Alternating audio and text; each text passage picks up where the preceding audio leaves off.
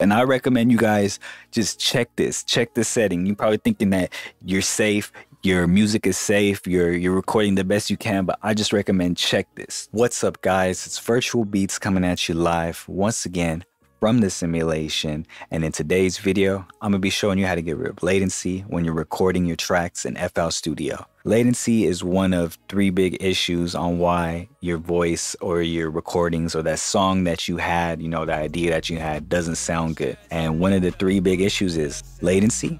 You don't feel the beat, and the beat or the vocals are not leveled correctly. Most of the time it's, you know, the latency or the leveling of the beat. But if you have a good leveled beat and you're still not feeling immersed, latency can help. So I know this might seem like a simple video, like, oh, it's just latency. Like I think I know how to fix it. Like I thought I did as well, but there's really a technique and something built into FL Studio to make sure that you're monitoring your latency. We're only doing one take, but yeah, you're monitoring your latency. So I'm gonna show you how to, you know, get that, so you guys don't have that, you know, slump of, oh, I can't record this song. I can't record this song.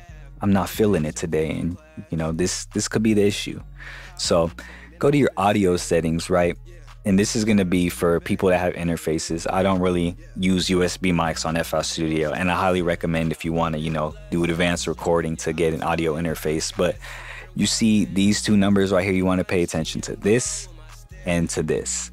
So when you're recording tracks, it's good to have 3 milliseconds or lower so you can have less latency. So by switching to my interface, which is the solid state logic, I'll put a picture of it right here. If you want to, you know, check it out, I'll put a link in the description if you want to see what interface I got. But when I switch to this, look at how the numbers change. See how this number dropped and that number went from 6 to 3? That's what you want. You want to have no latency. So with the buffer size, if you switch it to your interface and it's not 3 milliseconds, you need to go ahead and switch it. This will really make or break your latency. So 128 gets it to 3. You can see if I go higher, right here we're at 512. Now I have 12 milliseconds. So you want to get it to like 3. 3 is a good spot. 3 milliseconds. I don't know for the Focusrite, I think it's different. You guys don't have a safe mode on your interface, so you would always have to switch it to 128 when you're recording, and then switch it higher to like 192 if you're mixing. So because I have a safe mode, I don't have to do that as often. But if you experience like you're recording and you experience crackling, it's because your interface is focusing on giving you real-time recording. So if you ever experience crackling, put your buffer size higher. And if your mic crackles when you're on a Discord call, it's because you had to leave the call. Just put your buffer size higher. I see this, a lot of you guys record a song and then you'll come back, forget to switch it, and then your mic sounds like all poppy and distorted. So yeah, this is really, you know, a big problem with that. So you always want to make sure to reset, leave the call, and just fix this. It's something you gotta do with lower interfaces. My interface, I kind of just, it's one and done. But yeah, so right here, 3 milliseconds, you would think that's good, you know, but this number right here, you want to keep it at least 10 or below so you can have the best recording, you know, without having latency.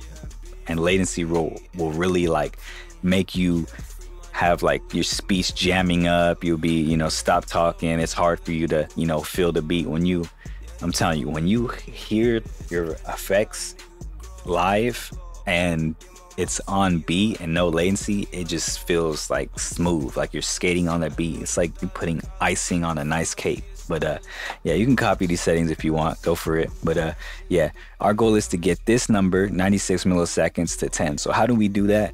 What causes this number to get bigger? Your number might be bigger or smaller depending on your project, but you gotta take into consideration of what's on your project. So right here, I have my master. This is what I use to master my beats. And if you wanna learn about this whole mastering chain, I did a video on it. I'll link it above my head, put it in the description below. Also did one for stock, but yeah. So this is my master chain, and you see how we're at 96. If I mute this, now we're at 73. So what you want to do is you want to mute stuff that you don't need. I'm not mastering the song yet, so I'm gonna go ahead and mute it. You can mute it by here, one by one, by clicking the green dots, or you can just click this right here this little icon, and what this does is it bypasses everything. And you see how the number went 96 to 73 when I did that. So then now I have my vocal chain, and we still need to get it to 10. And these plugins are really heavy, especially if you use waves and third-party plugins. They could really be heavy on the milliseconds. So what you want to do now is go to your plugins. Some plugins, not all of them, will have a setting like this auto-tune one. We'll move this out the way real quick. We'll put it right here so you can still see. But these plugins, and I always say this, have, you know, to use low latency on your plugins. So auto-tune has a low latency setting, and you see right here, I'm in the way. Let me move out the way real quick.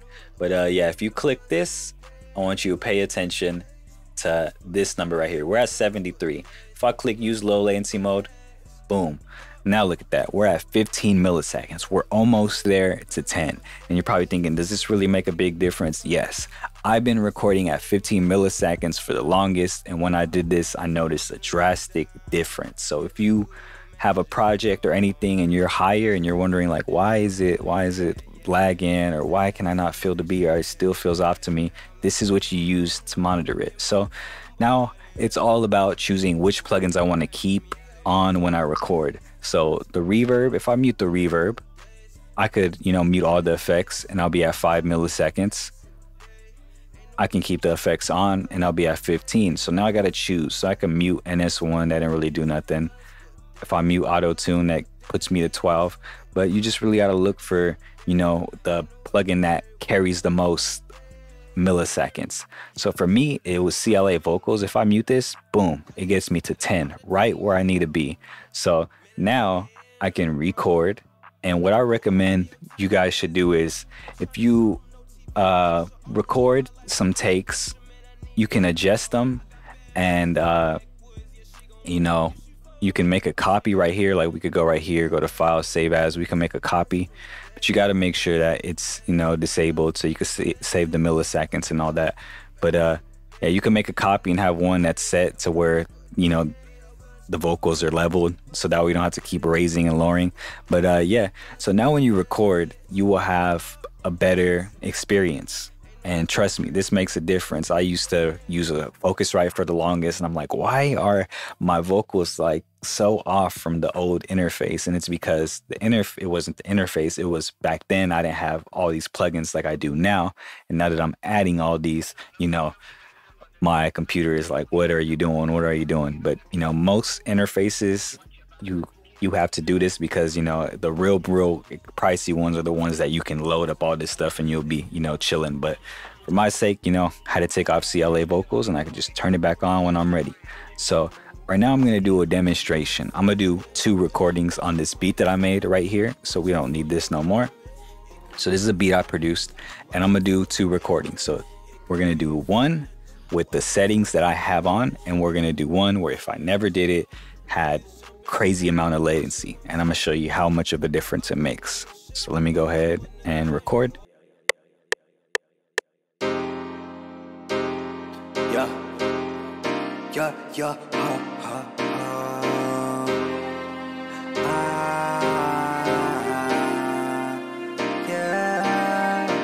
I just had a oh my god, I just had a I just need to know. I just need to know how you are. I just need to know how you are when I'm trying to go out. I just need to know.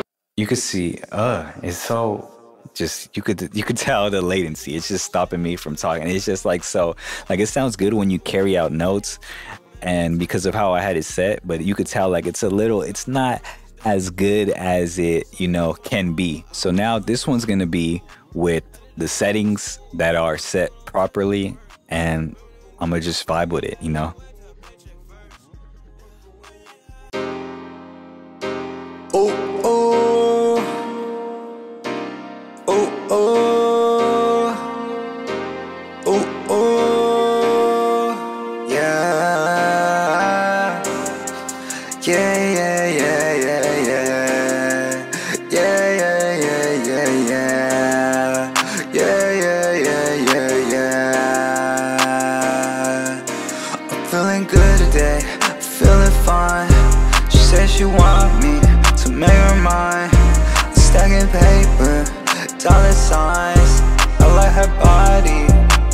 sign.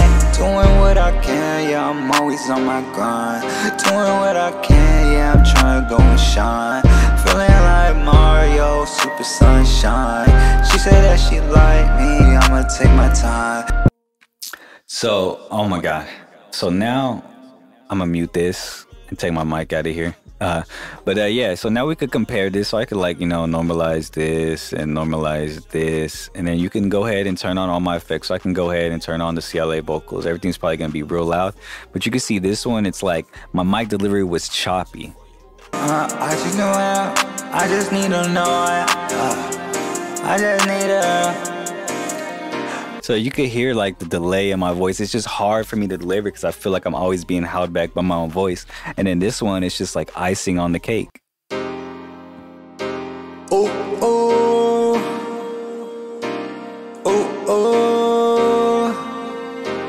oh, oh, yeah. But yeah, it just, it's something subtle, and I recommend you guys just check this setting. You're probably thinking that you're safe, your music is safe, you're recording the best you can, but I just recommend check this. Please just check this and tell me in the comments below if it made a drastic difference to you. I have really, sensitive ears and I can hear a lot of stuff, and this really makes me chop and have that choppiness.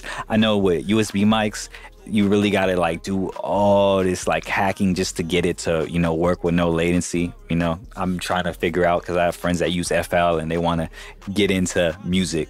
So if you know how to make mics that are USB not have no latency or reduce it as much as possible, I'd like to know like in the comments how you guys do that. But yeah, if this changed anything, helped you guys a lot, leave a like on the video, comment, subscribe for more videos like this. And yeah, like I said, just let me know in the comments if this really helped you.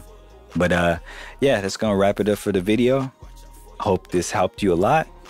Hope you guys enjoyed it. Join the Discord server. We're almost to 1K. We recently hit 900 subs. Shout out to you guys. You guys are the best, supporting me. I got to come up with a name, we got to be the virtual squad or something that's, not corny. But yeah, thank you guys for the support. Appreciate you guys. My name's Virtual Beats. Hope you're having a good night or day. And I'm signing out the simulation.